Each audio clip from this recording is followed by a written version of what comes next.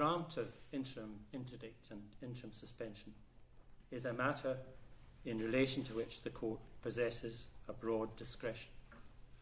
Normally, a party seeking such interim orders requires to show there is a cogent need for the orders to be made.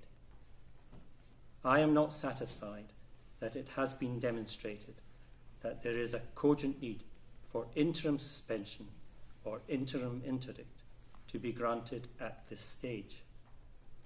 At the moment, a substantive hearing is set down to take place on Friday the 6th September, before the first possible date on which Parliament could be prorogued.